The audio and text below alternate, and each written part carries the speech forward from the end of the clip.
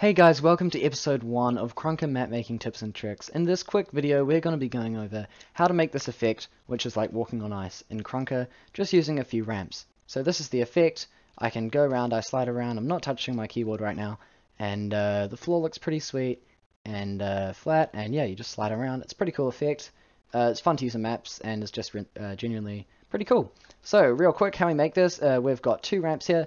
One, as you can see over here, is got 0.1 and the negative 0.1, and the other is at 0.1, and these two ramps are identical other than their opposite boost values, and that pretty much is constantly pulling the player in opposite direction, causing this sort of ice effect. As you can see, I've got another cube under here, and that's just in case the player glitches through, they won't fall out of the map.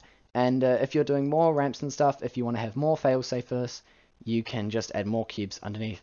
So real quick, I'm going to show you guys how you can make this from start to finish. So first you're going to want a ramp.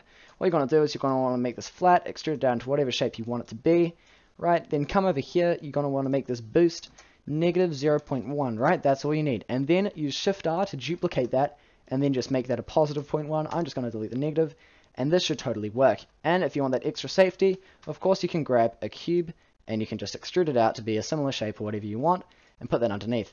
Now, if we move our spawn over this, as you should see, if we just give this a quick test, it works exactly like the other one, and we're sliding around and having a wonderful time. Anyway, thank you for watching the video, guys. Please check in later for some more of these quick map making tips and tricks, and I'll see you another time.